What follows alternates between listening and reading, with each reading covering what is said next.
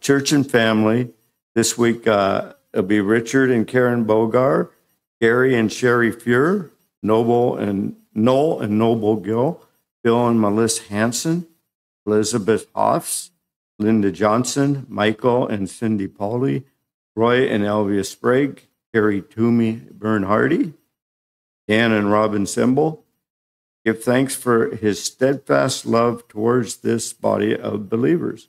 Give thanks for maintaining up people devoted to the Bible and pray for continued obedience and love. Pray for our families to grow in love for one another. The missions, we got NICE, which is Northwest Independent Church Extension, Isaiah 61 International, Samaritan's Purse, which we do Operation Christmas Child through, Slavic Gospel Mission, MAF, Missionary Aviation Fellowship, and Overseas Missionary Fellowship, Union Gospel Mission, and CRU, Ukraine.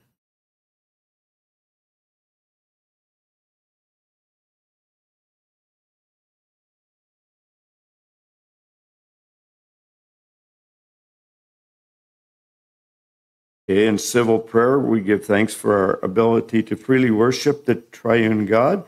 Pray that God would destroy the works, prophets of sin in our country. Pray for the president, state, and local government. Pray for our soldiers, sailors, airmen, and Marines who serve around the world. That's a lot to pray for. You guys are going to be busy this week.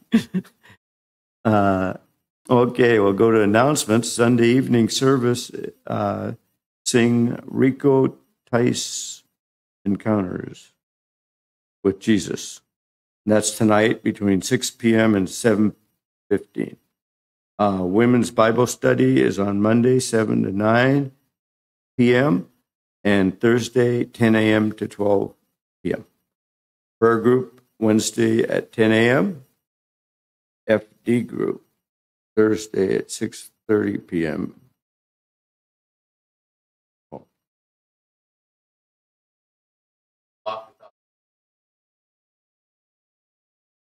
We're the Faithful Discipleship group. So if you'd like to join us on Thursday evenings for our Faithful Disciples group, this week we'll be meeting at our house.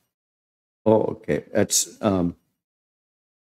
what is? Oh, okay. Yeah. And then Sunday school class at 9:30 a.m. We had upcoming events: Women's Conference, Prayer Movie War Room, Saturday, October 21st, 10 a.m. to 2 p.m. And again, there's a flyer you have gone to invite. That would be great. Please don't forget to bring a lunch and drinks, and we'll be just pray for this. And if you're a woman, come out and join us. And you got to do your own thing. We're hunting this time of year. Operation Christmas Child shoebox party, Fridays, November 17th. That'll be at 6 p.m. Hymn Sing and Pie Social is going to be Wednesday, November 22nd at 6 p.m. Special Christmas monologue with Becky Small will be Saturday, December 23rd. I guess we haven't picked a time yet. Christmas Eve breakfast, Sunday, December 24th, 9:30 a.m. And Christmas Eve service, Sunday, December 24th, 6 p.m. Other announcements: we have 2 ministries in need of people. Please prayerfully consider serving in one of these. Kitchen Ministry, helping with cleanup after the morning services, and the Bereavement Ministry, helping with setup and cleanup for funerals, visitation, and comforting afterwards. Pray for Becky Small, Sharon Small, and the short-term mission team to Uganda on October 26th through November 22nd. And that's it. I have 2 videos to share with you. Hopefully this new format will be helpful to you all in the bulletins. If you notice, it's all stuck together now, but if you really want to cut it in half and put it in your Bible, then you'll have the hymn of the month along with the weekly prayer. If you cut that piece off, you won't lose all of that spiritual part. And then if you want to put something on your fridge, you can cut this off, put the announcements for the week, and then also suggestions for Operation Christmas Child are on the back of that half of the bulletin. So I hope that is helpful to you. But I wanted to share 2 videos with you. One in awareness of missions is for Operation Christmas Child. As we're getting ready for our packing party, we want to share a little video because the shoe boxes actually do benefit children around the world. It actually does provide opportunity for children's lives to be changed for the good of God's kingdom. And so this is one story of a young man who received a shoebox gift, and God did a work in his life.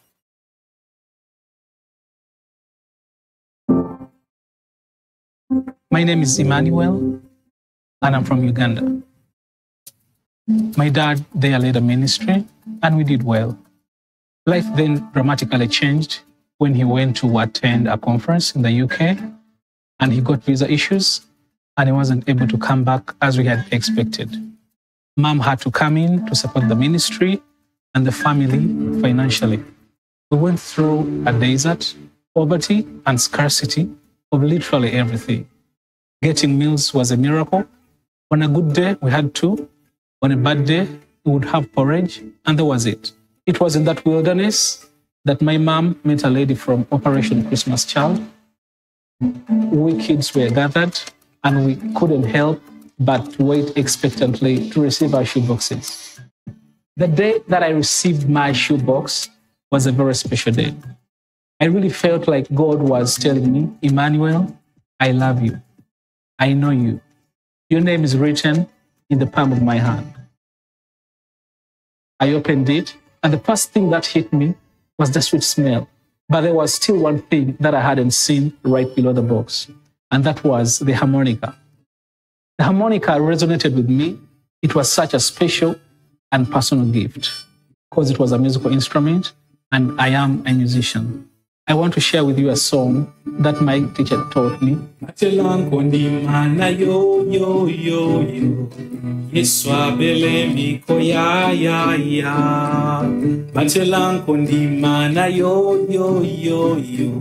Beloved, you will never know what a shoebox means to people like me in Africa. It's a big gift that comes in a small package. It's a ray of light in the darkness. It's a sound of sweet melody amidst the noise. It's a river in the desert.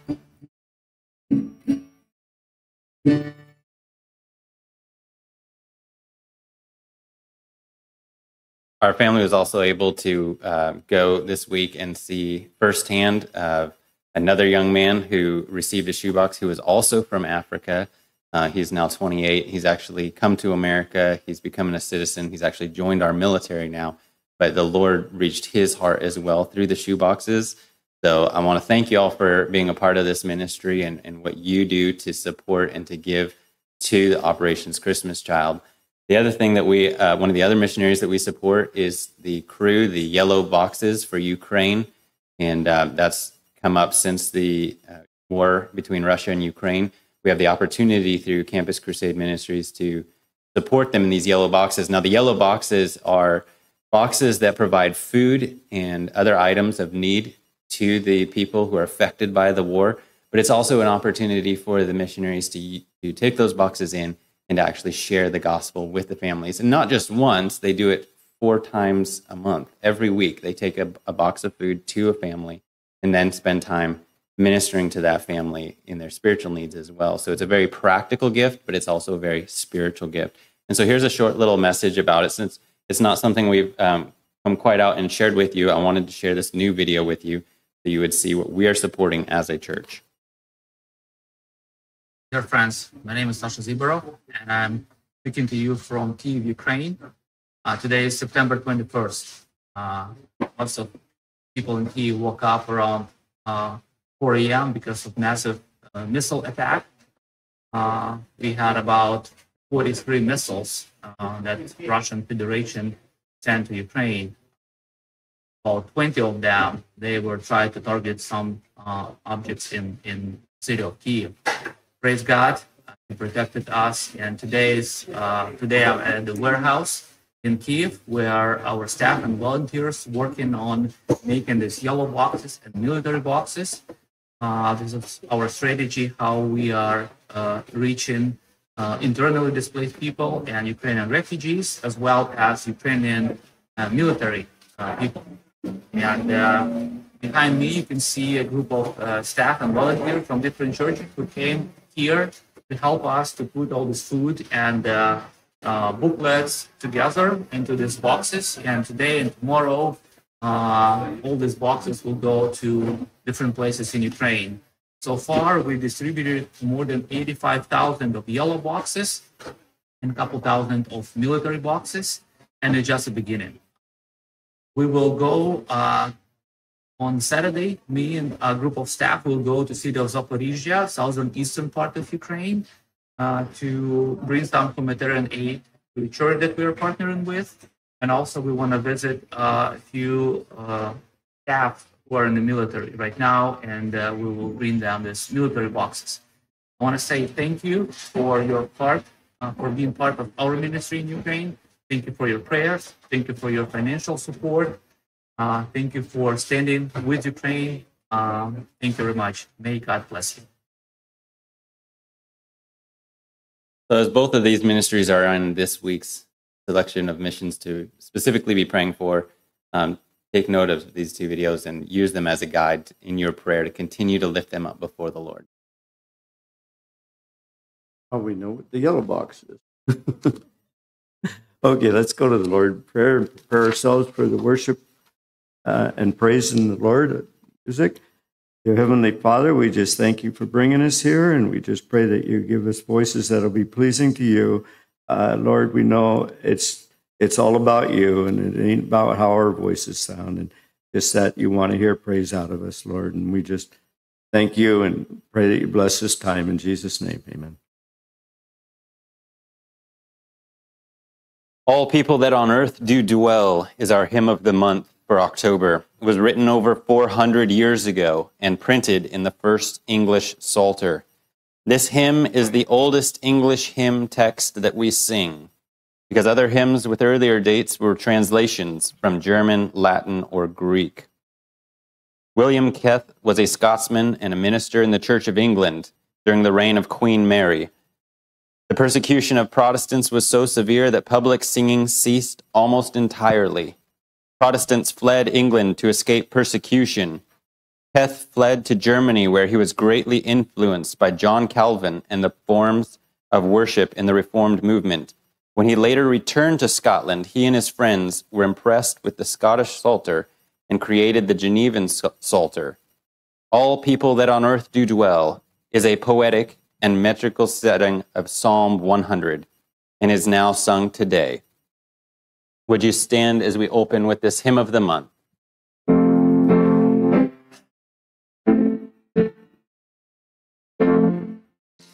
All people that on earth do dwell, sing to the Lord with cheerful voice.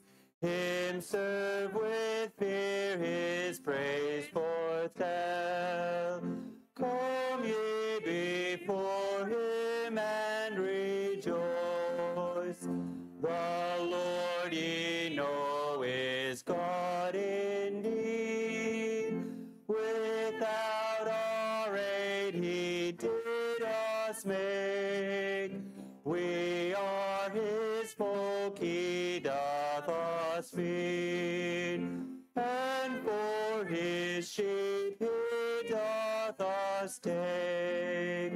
Oh, enter then his gates with praise. Approach with joy his courts unto. Praise Lord and bless his name always. For it is seemly so to do. For why the Lord our God is good. His mercy is forever sure.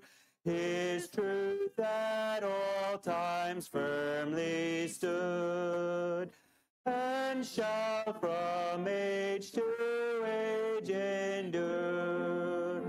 To Father, Son, and Holy Ghost, the God whom heaven and earth adore, from man and from the angel host, be praise and glory evermore.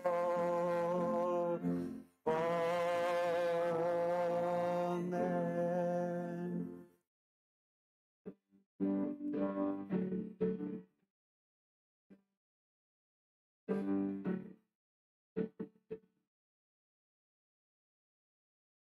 A mighty fortress is our God, a bulwark never failing. Our helper, he amid the flood of mortal ills prevailing. For still our ancient foe doth seek to work us woe. His craft and power are great, and armed with cruel hate. On earth is not his equal. Did we in our own strength confide, our striving would be losing. Were not the right man on our side, the man of God's own choosing. Dost ask who that may be? Christ Jesus it is he, Lord Sabaoth his name, from age to age the same, and he must win the battle. And though this world with devils filled should threaten to undo us, we will not fear, for God hath willed his truth to triumph through us. The Prince of Darkness grim, we tremble not for him. His rage we can endure, for lo, his doom is sure. One little word shall fell him, that word above all earthly powers. No thanks to them abideth. The Spirit and the gifts are ours, through him who with us sideth. Let good and kindred go, this mortal life also, the body they may kill, God's truth abideth still, his kingdom is forever. Amen.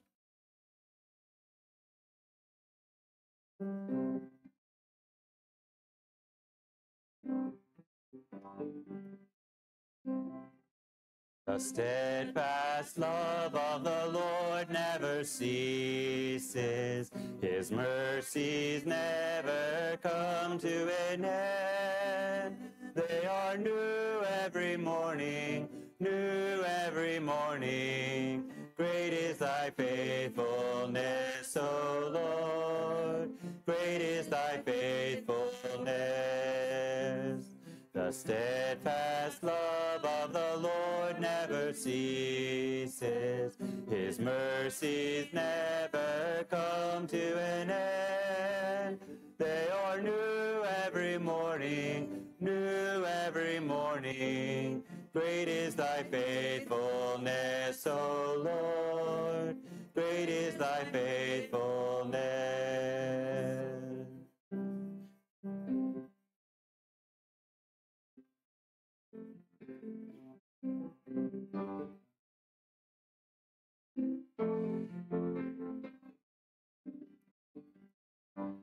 Praise the Lord.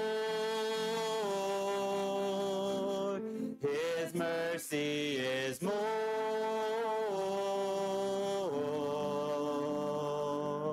Stronger than darkness, new every morn. Our sins, they are many. His mercy is more.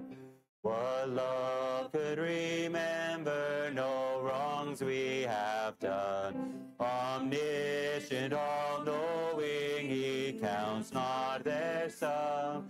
Thrown into a sea without bottom or shore. Our sins, they are many, his mercy is more. Praise the Lord. His mercy is more.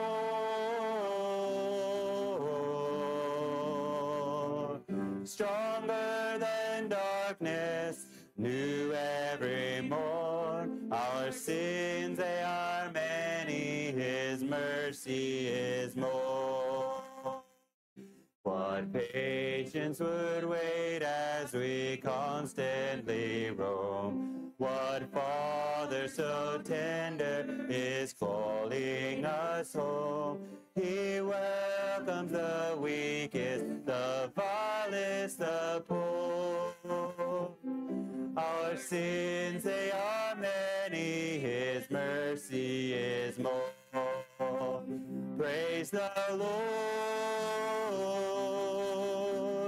His mercy is more.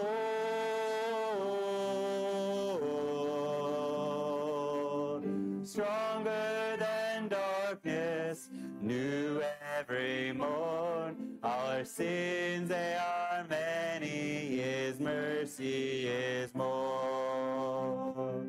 What riches of kindness he lavished on us. His blood was the payment, his life was the cost. We stood neath a debt we could never afford. Our sins, they are many, his mercy is more. Praise the Lord. His mercy is more.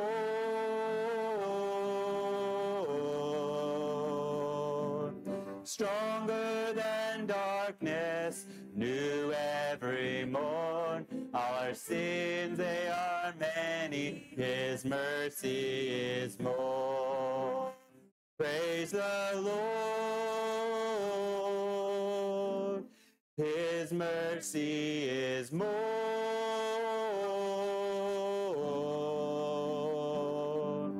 Stronger than darkness, new every morn. Our sins, they are many, his mercy is more.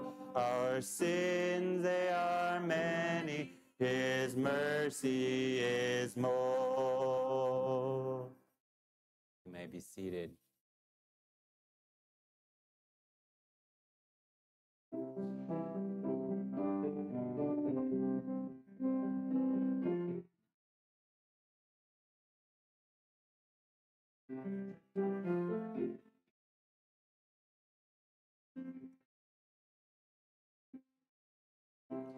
The sands of time are sinking, the dawn of heaven breaks, the summer morn I I've sighed for, the fair sweet morn awakes. Dark, dark hath been the midnight, but day spring is at hand, and glory, glory dwelleth in Emmanuel's land. O Christ, he is the fountain, the deep sweet well of love. The streams on earth I've tasted, more deep I'll drink above. There to an ocean fullness his mercy doth expand, and glory, glory dwelleth in Emmanuel's land. Oh, I am my beloved's, and my beloved's mine. He brings a poor vile sinner into his house of wine. I stand upon his merit, I know no other stand, not in where glory dwelleth in Emmanuel's land. The bride eyes not her garment, but her dear bridegroom's face. I will not gaze at glory, but on my King of grace. Not at the crown he giveth, but on his pierced hand. The Lamb is all the glory of Emmanuel's land.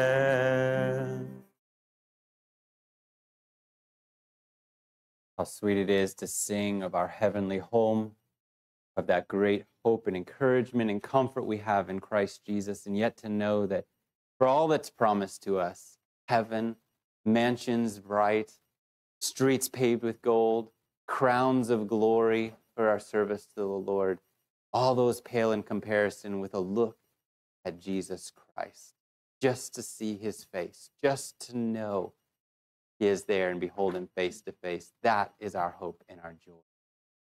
Well, children, if you'd like to come up for our story.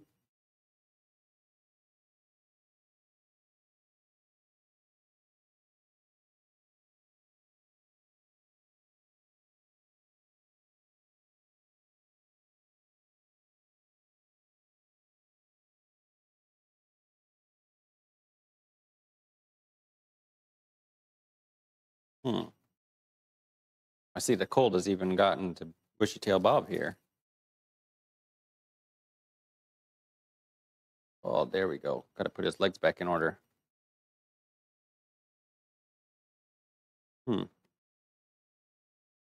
There we go. Boy, just wait until you get old and your legs get stiff. Yeah, you'll wake up in the morning and have to drink a cup of WD-40 to get started.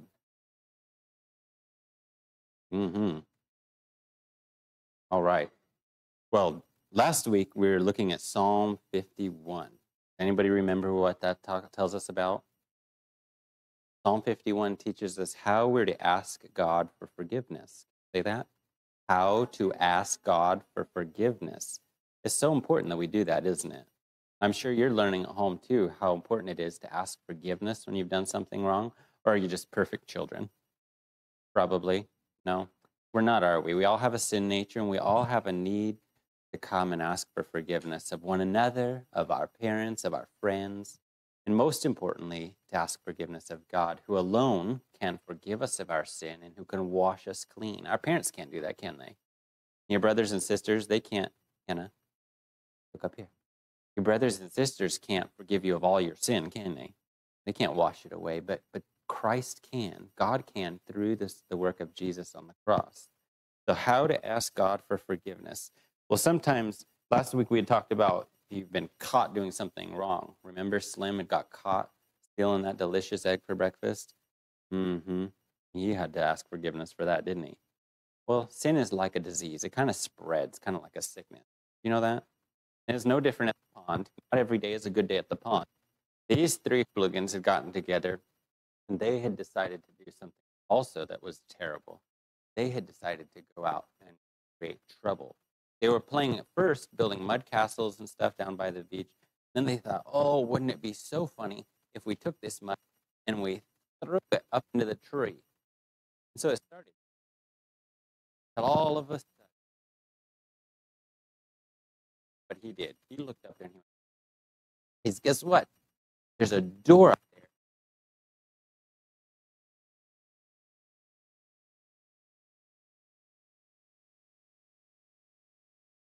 Clump of mud. And he right on the window. They all hooted and hollered and thought that was great. Then they continued to throw mud until that whole window was just covered. Yeah, for children it does, I'm sure. I think it's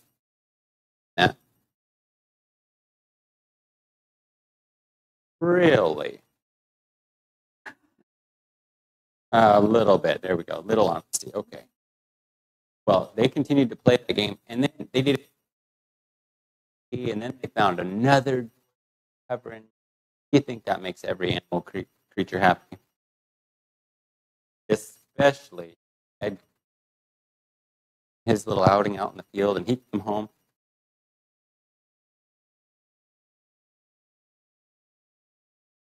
Went, oh, my door's covered in mud.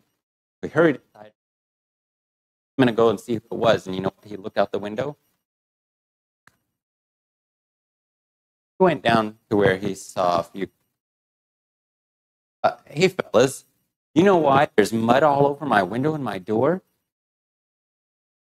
I don't know how that could have happened. Well, Bushy Tail Bob looked up and went. He said, "Well, Bushy Tail Bob, me? No, I don't think so." And he looked at the last one. He said, "Sam Squirrel, was it you?" And Sam went. To which Bushy Tail Bob looked over and he said, "Oh, yeah, Sam Squirrel. He can't hear and he can't talk anymore all of a sudden." Yeah. Has that problem ever happened to you? Oh, well, Edgar said, "Don't worry. I'm going to call in my favorite friend, a private investigator who will figure this out." And he called him in. Well, Baltimore came flying down. He said, "No worries, Edgar. My name is Baltimore P.I., Private Eye. I'll investigate everything. Nothing escapes my eye." Yeah, it is pretty silly, isn't it? But you know what? When David sinned against God, and Nathan the prophet came and confronted him with his sin and told him what his sin was and asked him, "Did you commit this sin before the Lord?" David had to confess his sin, didn't he? He had to repent and ask God for forgiveness. David didn't make excuses. He wasn't like those three squirrels and chipmunks. He didn't make excuses. He knew he had sinned against God. We see that in Psalm 51, verses 3 through 4. David also knew God could take away his sin in verses 1 and 2, and also 7 and 10. David humbled himself by sharing his confession with all the people of Israel through this song. He hoped we could learn from his mistake. Whenever we sin, we can follow David's prayer and admit our wrong and ask God to forgive us. That will be every day, won't it? It will be every day. We have to come to him and ask for forgiveness. We know even more about the forgiveness of sins today than David did then. We know for sure that God will forgive us because Jesus paid for our sins when he died on the cross. When you tell God you are sorry for your sins, that's called repenting, and then you trust in Jesus, you believe in him, you can be sure that you are forgiven by God. He won't hold your sin against you. Now, here's a few questions I want you to think about, okay? You don't have to answer the questions right now, but I want you to think about them and take them home with you. Do you have any sins to confess to God today? Where do you need forgiveness? What sins do you need forgiveness for all your sins? But if you're thinking of, you have sin that you need to confess to God, where do you need forgiveness? God welcomes you to walk in the light, just like David. He welcomes you to repent of your sin, to confess and ask God for forgiveness. So it's very important that we take some time to think about, Lord, open my heart. Tell me the sin that's in my life so that I can confess it and be right with you, because God wants to create a people who are holy, who are right, who do what is right, who delight in him. And we won't delight in God if our heart is full of sin, will we? No, because that sin clouds it up like that window. It makes it dark so we can't see. Confessing and repenting of our sin, asking forgiveness, washes that clean, washes it so that we can see the world the way God would have us to see it. We can see him the way he would have us to see him. So if you find that you get caught doing something you shouldn't, rather than making excuses, don't make excuses or say, it wasn't me, or I don't know who did it. Rather than excuses, confess your sin. It was me. I did what was wrong. Will you please forgive me? And then go immediately in prayer to God and say, oh God, I did what was wrong, and tell him what it was. Even though he knows all things, he wants to hear your heart. Now, God, will you please forgive me? This is sin in my heart, and I want it to be taken away from me. I don't want to steal anymore. Or, oh God, I don't want to lie anymore. You take no pleasure in lying. Will you please forgive me of that and wash it? Okay? So it's a very serious thing, but it's also a wonderful thing, because we know that God is faithful, just to what? Forgive us our sins, our trespasses, if we will confess to him. Okay? So use Psalm 51 as a reminder and a help to you to ask forgiveness for your sin. All right? And the verse is verse 1. Have mercy on me, O God. Can you say that? Have mercy on me, O God. That means to not get the judgment that we deserve. Have mercy on me. Don't give me the punishment I deserve. According to your steadfast love. See that? According to your steadfast love. According to your abundant mercy. See that? According to your abundant mercy. Blot out my transgressions. Blot out my transgressions. Heavenly Father, we thank you that with you there is plenteous grace and mercy to be found. With you there is forgiveness for sin. If we will but come before you and repent, confessing that we are wrong and asking for forgiveness, we thank you that you are a God who is just, and in your presence there is nothing unholy. There's only purity and beauty and glory.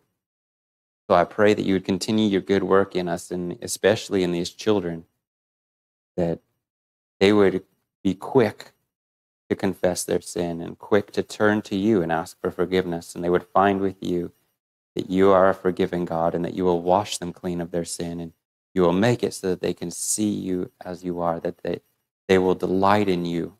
They will walk in your ways.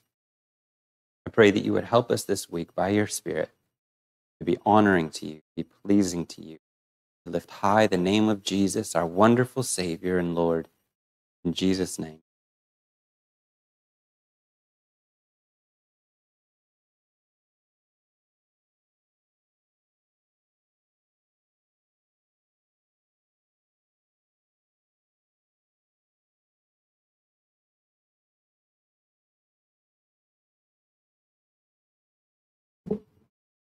Scripture reading will be in Psalms chapter 83.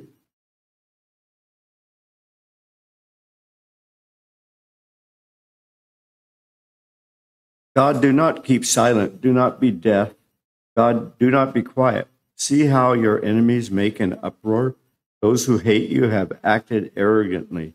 They devise clever schemes against your people. They conspire against your treasured ones. They say, come, let us wipe them out as a nation, so that Israel's name will no longer be remembered. For they have conspired with one mind. They form an alliance against you. And then 13 through 18. Make them like tumbleweed, my God. like straw before the wind, as fire burns a forest, as a flame blazes through the mountains. So pursue them with your tempest and terrify them with your storm. Cover their faces with shame so that they will seek your name, Lord. Let them be put to shame and terrified forever. Let them perish in disgrace. May they know that you alone, whose name is the Lord, are the most high over the whole earth. Dear Heavenly Father, we think of Israel as what they're going through right now, and we pray this prayer, Lord, that you would fight with them, Lord, and destroy their enemies. Father, we pray that you'd be with us in this service, Lord, that you would keep our hearts open to all your words, Lord, that our ears would be attentive to everything you have for us today. Be with Pastor Caleb as he teaches us, Lord. Just pray that the Holy Spirit would guide him through all that he has for us, Lord. And just bless us in Jesus' name.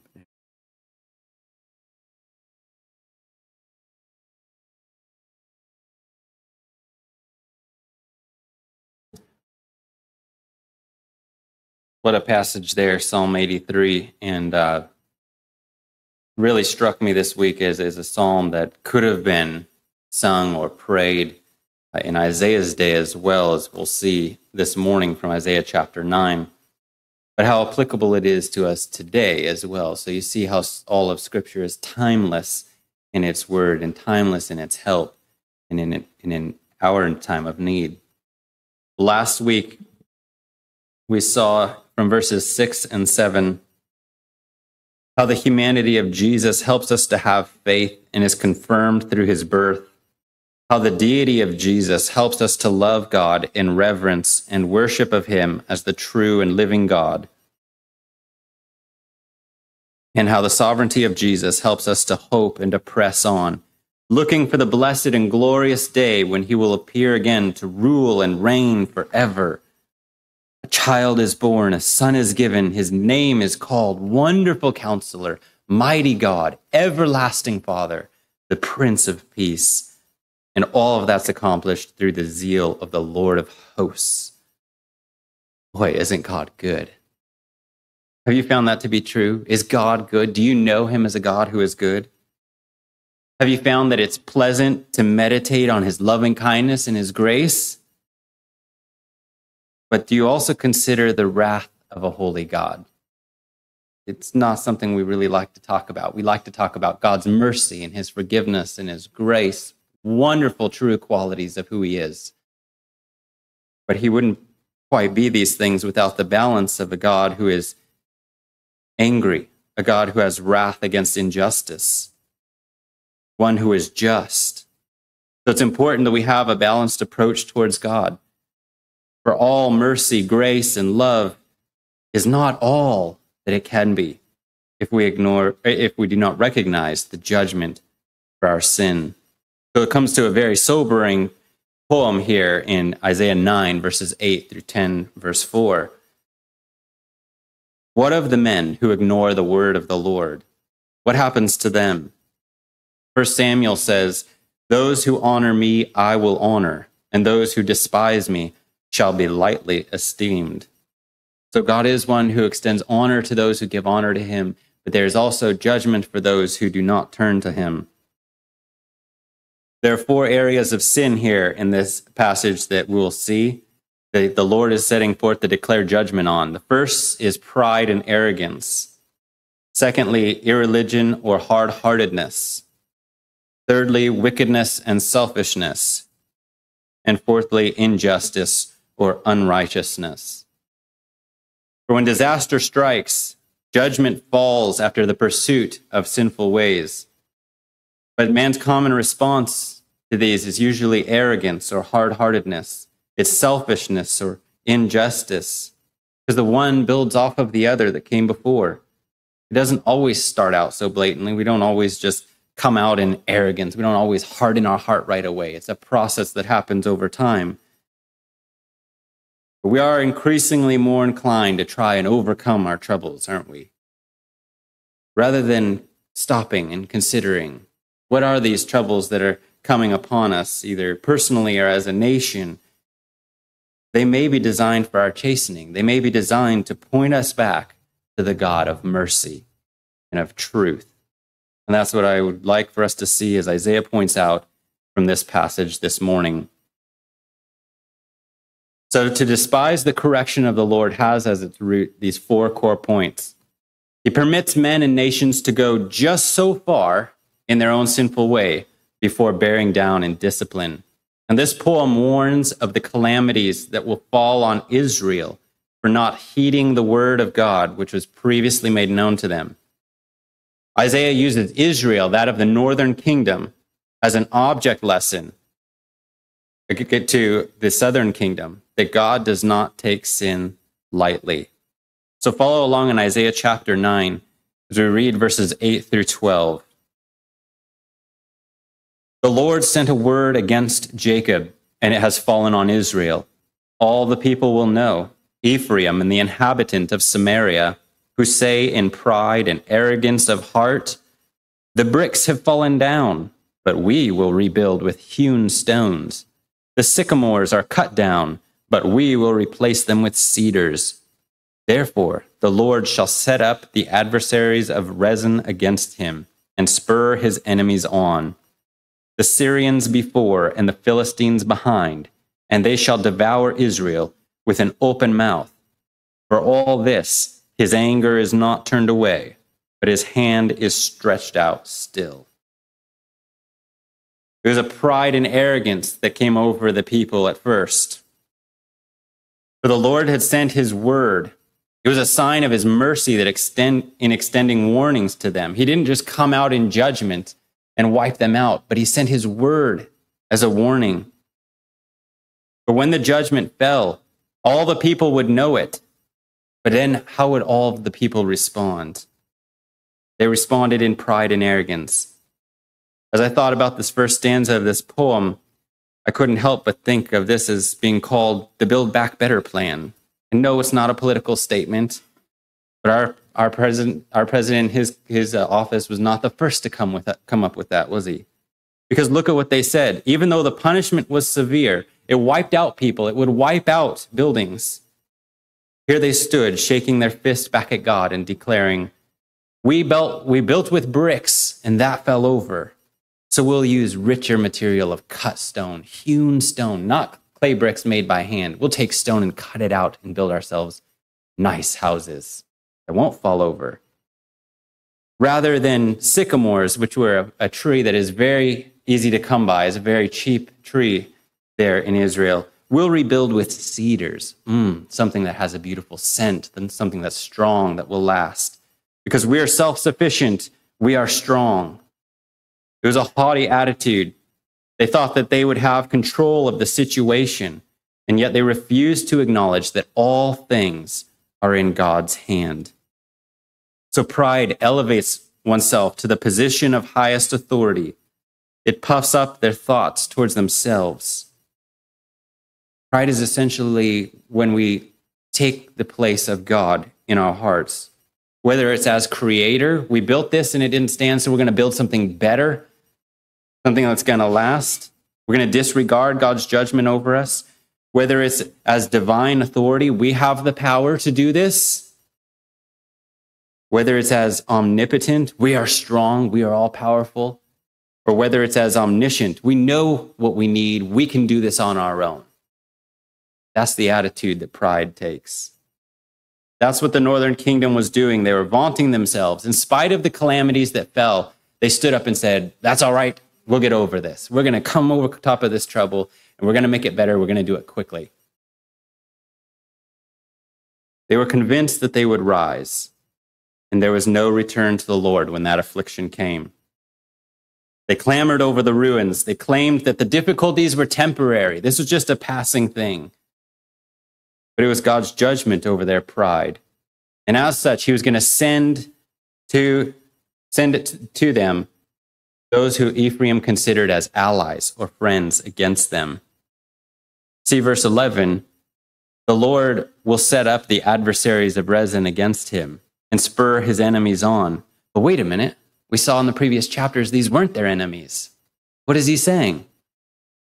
The Syrians before and the Philistines behind, will devour Israel with an open mouth. Syria coming from the east and the Philistines coming from the west were going to come in and attack Israel of the north. They would come in from the front and from behind to devour them. Those whom they trusted in were not there to be their friends. They were not there to help them. They were there to destroy them. Here were the nations who were supposed to be on their side, and yet they came against them. God was using what was close to them, what they held dear, to bring down their pride and their self-reliance, to show them that their wisdom and their way would bring destruction, because they would not turn to the Lord. Then in verses 13 through 17, follow along there. For the people do not turn to him who strikes them, nor do they seek the Lord of hosts. Therefore the Lord will cut off head and tail from Israel, palm branch and bulrush in one day. The elder and honorable, he is the head. The prophet who teaches lies, he is the tail. For the leaders of this people cause them to err, and those who are led by them are destroyed. Therefore the Lord will have no joy in their young men, nor have mercy on their fatherless and widows. For everyone is a hypocrite and an evildoer, and every mouth speaks folly. For all this, his anger is not turned away, but his hand is stretched out still. Against irreligion and hard-heartedness, where sin is a departure from God, repentance would be a return to him. But the people had already chosen not to see the hand of God in their destruction. They did not turn to him. They did not use this opportunity to seek him, either for help or for mercy, or as we saw in the story, for forgiveness. This comes back to Isaiah chapter 8, verse 19. If you'll remember, where did they look there for guidance? He said, when they say to you, seek those who are mediums and wizards, who whisper and mutter, should not a people seek their God? They were seeking the dead rather than the living. They were seeking after idols and spirits rather than the living God, who alone could save them. It's a terrible and sorrowful plight, these verses. Just notice what it says here. They do not turn to him, nor seek the Lord. They will be cut off. They're teaching lies. They're leading the people in error. The Lord has no joy in them, and he has no mercy on them. They're hypocrites. They're evildoers. They speak folly. In thought and deed and word, they were irreligious and alienated from God. He says they were hypocrites. They were calling themselves spiritual. They were calling themselves Christian. They were calling themselves religious. They were following the letter of the law, and yet they were doing evil. They were not seeking wisdom and understanding, as for gold and silver, as Solomon commands, but out of the heart their mouth was speaking folly. So do you call yourself a Christian, but you don't act like one? Do you think that you know something, or that you're smart, that you should be listened to, and yet what you say is foolish, that tears down instead of building up? Such is the person who does not receive the correction of the Lord, those who do not turn to him, who do not seek his counsel or his forgiveness or his wisdom. The irreligion and hard-heartedness is the same as a godless man. He's one who it's not one who denies the existence of God only, but he's a man who ignores the existence of God. Well, it's easy enough to find someone who will say that they deny the existence of God, and yet in practice they're not denying it. But it's a hard issue of even ignoring the existence of God.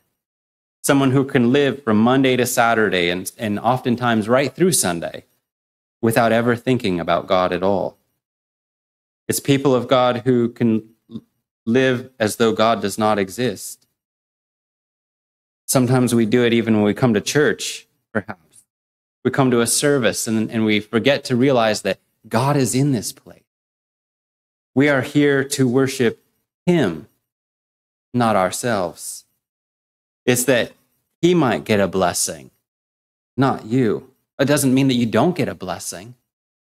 It doesn't mean that this doesn't benefit, but to what purpose do we come and worship him? Do we come out of the service thinking, well, that service didn't really please me, songs didn't really fit, didn't really get anything out of the message, so, that's the kind of day it was. And we've come with a heart that ignores the existence of who God is. Are we here to worship him? Are we here to please him? Are we here to be a blessing and a sweet aroma to him? That's what we've been created for.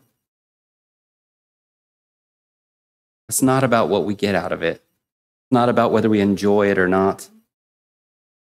Because we can live our lives as if we can get on without him, if that's the case. The Lord says what he's going to do. He's going to cut off the head and tail, the branch and the bulrush. And yet he explains that illustration to us right there. He says, the elder and the honorable are the head. The prophet who teaches lies are the tail.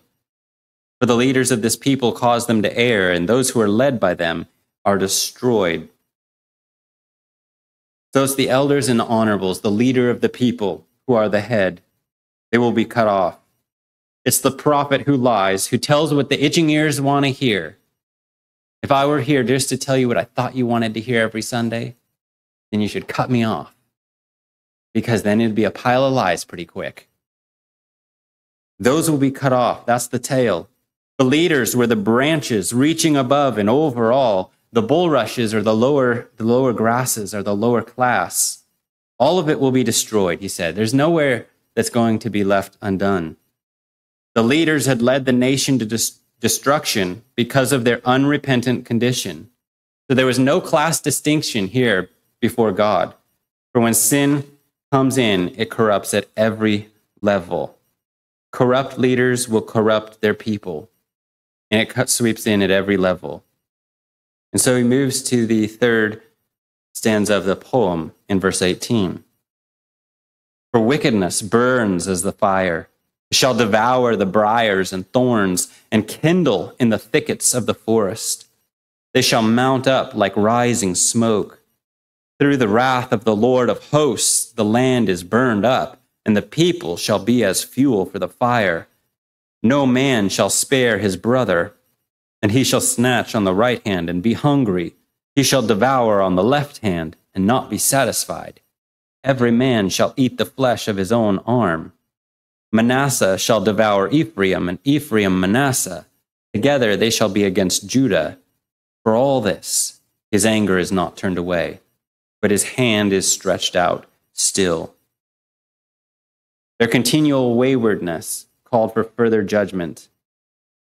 Men may think lightly of sin and pay little or no attention to its evil effects.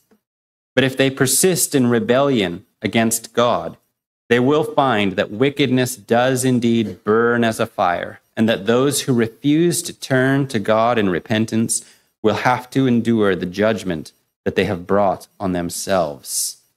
From H.A. Ironside. So when God's restraining hand of grace is removed, then wickedness rises up like a fire. It comes in and destroys and eats everything that it touches. Wickedness and godlessness or selfishness are the sins that bear the seed of retribution and destruction. It's wanting what you do not have that eats you up. It burns. It licks at your thoughts. It kindles in the things that you say. But in the end, it causes you to crash and to burn. Instead of turning to God, though, they turned on each other. You see how the effects of sin have come here. As the wickedness burns, as the wrath of the Lord comes upon the land, no one would spare their brother. They would snatch on the right in their hunger. They would turn on the left, and they would not be satisfied. And they turned on each other. Here he pictures the two sons of Joseph. Joseph, who was sent to Egypt, who rose to power through obedience to the Lord, was given two sons, Manasseh and Ephraim. Those two sons were the ones who received an inheritance in Israel. Notice Joseph, who was a son of Jacob, didn't receive an inheritance in Israel, but his two sons did. They were a part of the 12 tribes, and they are part of the north there. These two brothers, as they're pictured here, were engaging in civil war. They were fighting one another. And what was the only thing that stopped them from fighting each other? Well, was it the fact that they saw their wickedness and they turned from it? Should have been. Was it the fact that they realized, wait a minute, we're brothers. We're created to love one another. We're family here. Family doesn't fight like this. No, the only thing that stops them, the only thing that causes them to be united is that they turn on Judah. But he's one of Israel as well. He is part of God's promised people. That's where Jerusalem is, their capital city. But they unite for a moment to fight against Judah. God is watching as his children begin to fight each other. James pointed out pretty evidently in chapter 4, verses 1 and 2. He says, "Where do wars and fights come from among you? Do they not come from your desires for pleasure that war in your members? You lust and do not have, you murder and covet and cannot obtain, you fight and war." Isn't this the effects of godlessness and wickedness? It's a desire that's sown and sprouts into lust, that we're continually thinking about it, continually longing for it. And then it grows into full growth, and that leads to murder, which Jesus said was hatred in your heart, in thought or in deed. It leads to coveting, which is the breaking of God's law. You remember the 10 Commandments. You shall not covet. And finally, on attacking one another and fighting in war. James was writing to the church. He wasn't just writing to Israel. He was writing to the church. Where do wars and fights come from among you? Because you lust and do not have, because of your wickedness that burns as a fire. And then in the 4th stanza here, in chapter 10, verses 1 through 4, injustice and unrighteousness. Woe to those who decree unrighteous decrees, who write misfortune, which they have prescribed, to rob the needy of justice, and to take what is right from the poor of my people, that widows may be their prey, and that they may rob the fatherless. What will you do in the day of punishment, and in the desolation which will come from afar? To whom will you flee for help, and where will you leave your glory? Without me, they shall bow down among the prisoners, and they shall fall among the slain. For all this, his anger is not turned away, but his hand is stretched out still. So I ask, what is the spiritual purpose for having judges and leaders over groups of people? Why do we call for judges? Well, I believe, as McGee points out, that judges and leaders are to display and reveal God's justice and are therefore answerable to him for their actions. So injustice or bribery and corruption were on display as the leaders used the law to rob the widows and the fatherless. We don't have time this morning to look at what God has to say about fatherless and widows. But all throughout Scripture, through the Old Testament, reinforced in the New Testament, God is a defender of the fatherless. He is a defender of the widows. He is there for them. He is a comfort. He is a provider and a protector for them. Not these leaders. They had the responsibility to uphold what was right, to maintain justice. But instead, they chose to pursue the lust of their flesh, taking what was not theirs, defrauding one another of all property, so that their treasures and their valuables became substitutes for God. It was an economic system that was built upon the disregard of the rights of the poor, and we see it would be destroyed. Lawmakers making laws that would force that which is not right upon the people, so that when they wrote the laws that would incur misfortune on others, it robbed the needy of justice. It took what is right from the poor. Surely we couldn't imagine how bad a nation must be who would prey on the helpless elderly widows. People who have worked hard for retirement and savings, who are suffering loneliness and heartache, who are being defrauded and then taken to the bank. Or consider the evil state of a government that would go to children who have no father to lead them or provide them or protect them and rob them of what little is left, of their sense of security and comfort. It's a tragedy. That should be rending at our hearts right now.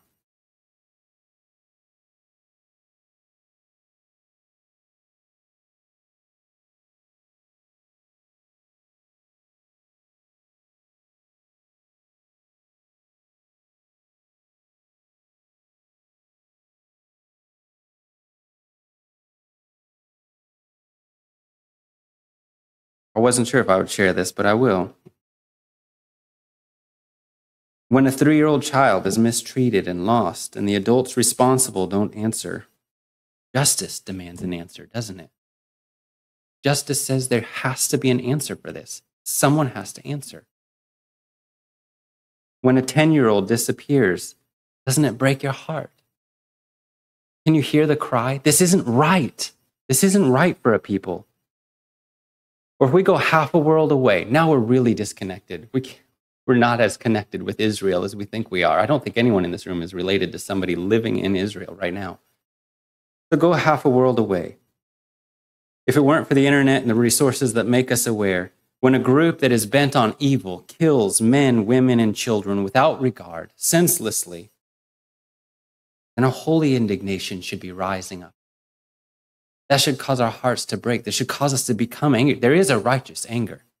Jesus became angry when the Pharisees were using the house of God for a place to sell and to gain profit. God is angry when justice and righteousness are not upheld as the truth.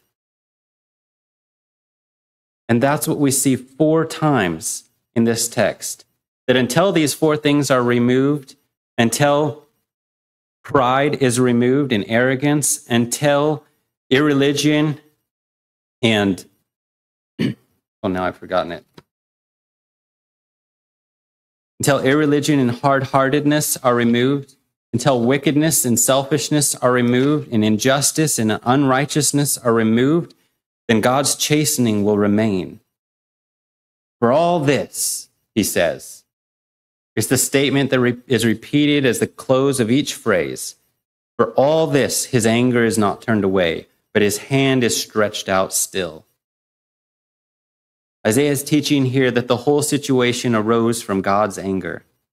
The reason for God's wrath was the people's iniquities in administering the laws and his subsequent harsh treatment of those in need. The injustice was displayed through their bribery and corruption. David Pawson said, "Justice can only be achieved if those people who are not directly affected by a wrong are just as indignant about it as those who are personally hurt."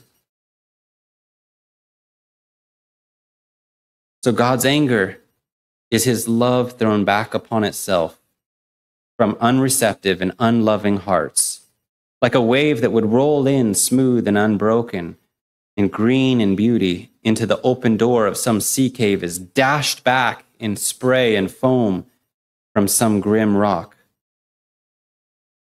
You can read Hebrews chapter 10, verses 26 through 39 later, but note especially verse 31, which says, "It is a fearful thing to fall into the hands of the living God." That's what Isaiah is pointing out. It is a fearful thing to fall into the hands of the living God. We do need to think soberly and righteously in this day. Paul puts it into his letter in Romans and reiterates the same principal warning for all people today. He says in verse 2, "We know that the judgment of God is according to truth against those who practice such things. Do you think this, O man, you who judge those practicing such things and doing the same, that you will escape the judgment of God? Or do you despise the riches of his goodness, forbearance, and long-suffering, not knowing that the goodness of God leads you to repentance? But in accordance with your hardness and your impenitent heart, you are treasuring up for yourself wrath in the day of wrath and revelation of the righteous judgment of God, who will render to each one according to his deeds eternal life to those who by patient continuance in doing good seek for glory, honor, and immortality. But to those who are self-seeking and do not obey the truth, but obey unrighteousness, indignation and wrath, tribulation and anguish on every soul of man who does evil, of the Jew first and also the Greek, but glory, honor, and peace to everyone who works what is good, to the Jew first and also to the Greek, for there is no partiality with God. So the prophet puts forth these three questions at the conclusion of the poem that's meant to bear weight on the hearts and minds of the Israelites in that day. And it should be a warning to us as well. That we should be pondering, these are to be pondered by every person who wants to be ready when the Lord comes. Because he doesn't say if he comes. It doesn't say if the day of the Lord happens or if judgment occurs. It will happen. The day of the Lord will come. There will be a judgment. So in that day, if you want to be ready, if you want to be prepared for that moment, here are the questions Isaiah says. What will you do in the day of punishment and in the desolation which will come from afar? To whom will you flee for help? And where will you leave your glory? What will you do, he says, when Syria and the Philistines come against you, when your allies come against you and you are judged? Who are you going to flee for help in that time? You who are confident that you can meet every situation, who think that all wisdom resides in man. Judgment is coming, mighty, gathering force. So flee to him alone, who alone can save from the wrath to come. That's Isaiah's call. Flee to the Lord, who alone can save. In that day, will you remain unchanged or hardened or prideful? Or will you be softened to the correction and turn from wickedness? Will you look for help from the government or from friends? Or will you seek the Lord and take refuge in his help? Will your glory be wrapped up in things that you've obtained? Or will it be in humility that you glory in grace, that you glory in Jesus Christ, who has become your salvation? For if God cannot bring a people, specifically his people, to repentance through his word, that is what he said here, that they were taking what is right from the poor of my people. If he cannot bring us to repentance through his word, then he must lift his hand and chasten. And if we do not submit to his chastening, then he will judge us. Because you cannot have your own way. You cannot have your pet sins and God's mercy and experience his great love and receive the free gift of eternal life without turning away from the former, humbly coming to the one. Come now. Here's what Hebrews 12 says. Hebrews 12, verse 9 through 11. We have had human fathers who corrected us. We paid them respect. Shall we not much more readily be in subjection to the Father of spirits and live? For they indeed for a few days chastened us as seemed best to them, but he for our profit, that we may be partakers of his holiness. Now no chastening seems pleasant for the present, but it is painful. Nevertheless, afterward it yields the peaceable fruit of righteousness to those who have been trained by it. So the call is to make ready your hearts, to be subject to the Father, because his desire is for your profit, to make you holy as he is holy, to help you provide that you would yield the peaceable fruit of righteousness in your life. But lest anyone be tempted to think that God, who is angry with the wicked every day, is only out for judgment, only out for punishment. Isaiah puts forth God's promise or his purpose in chapter 55, verses 6 and 7, when he says, "Seek the Lord while he may be found. Call upon him while he is near. Let the wicked forsake his way, and the unrighteous man his thoughts. Let him return to the Lord, that he may have compassion on him, and to our God, for he will abundantly pardon. That's why he sent his only Son.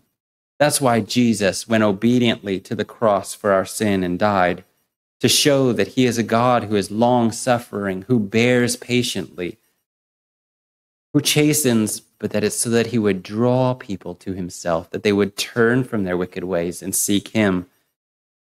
It was to show his mercy, which is more than the weight of all our sin, that we might seek a communion with God that involves prayer for help and guidance, involves walking with him and following his word. The instruction that James leaves us in James 4, verses 7 through 10, therefore submit to God, resist the devil, and he will flee from you. Draw near to God, and he will draw near to you. Cleanse your hands, you sinners, and purify your hearts, you double-minded. Lament and mourn and weep. Let your laughter be turned to mourning and your joy to gloom. Humble yourselves in the sight of the Lord, and he will lift you up. So let not a people be prideful and irreligious, hard-hearted, or selfish, or wicked, but let them turn to God, who alone can help. Let us turn from our ways. As a country, may we turn from our ways. As a people, individually, seek your heart. You might turn from our ways and trust in the Lord Jesus Christ, with whom is found plenteous mercy and grace, with whom there is forgiveness. O God, we come before you, and it is humbly that we come and bow ourselves before your presence, because you are a holy God, and in your presence there is no evil. There is no darkness. There's no shadow of turning with you. You are just. You are righteous. All that you decree is right and good. Even in your wrath and anger, even in the judgment that you decree, your purpose and your design is that people would turn to the Lord and they would seek you. That people would look to you who have created them for help. That they would look to you who have made a way of salvation.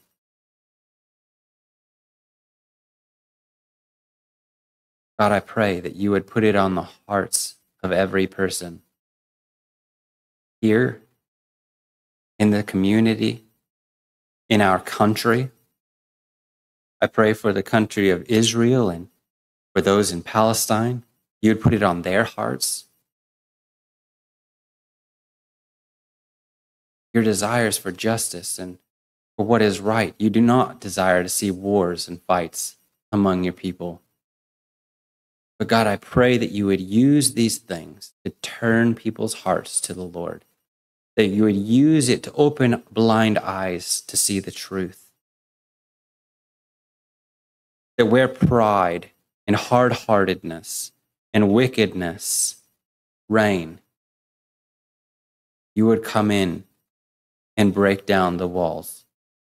You would come in and soften our hearts. That we would be honoring and pleasing to you. We come and forgive and ask forgiveness as we repent and turn away from those things.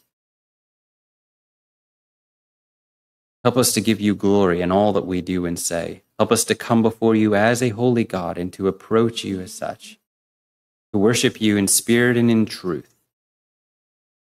I pray in Jesus' name, amen.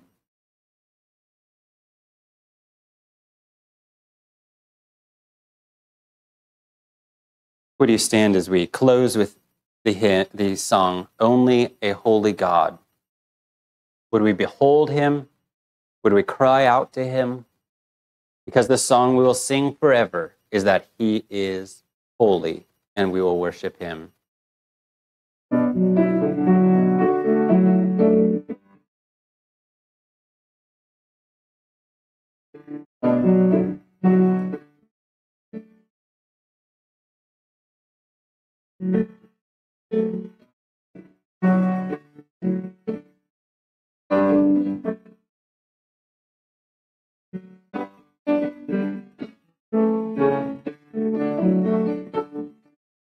Who else commanded commands all the hosts of heaven. Who else could make every king bow down? Who else can whisper and darkness trembles? Only a holy God. What other beauty demands such praises? What other splendor outshines the sun? What other majesty rules with justice? Only a holy God. Come and behold him, the one and the only. Cry out, sing holy, forever a holy God. Come and worship the holy God. What other glory consumes like fire? What other power can raise the dead? What other name remains undefeated? Only a holy God. Come and behold him, the one and the only. Cry out, sing holy, forever a holy God. Come and worship the holy God.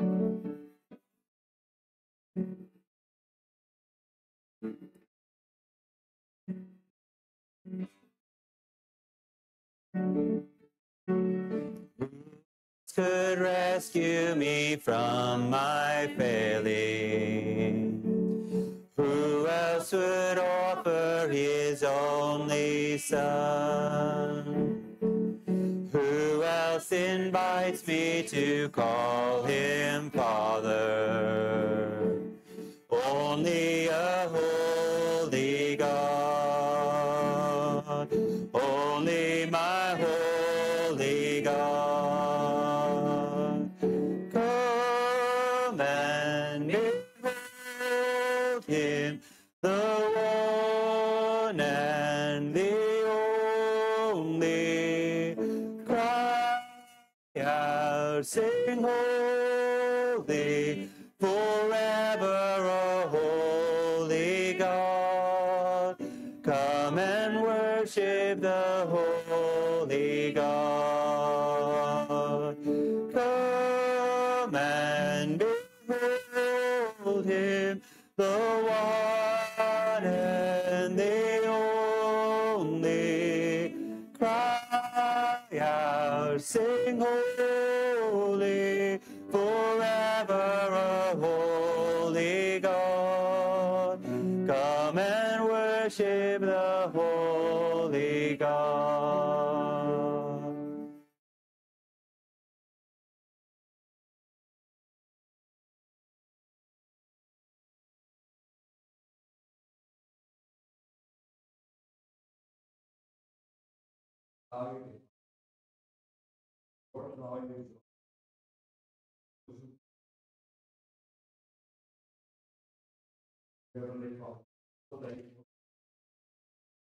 We can have this hope of day, hope of pride and arrogance. Always be walking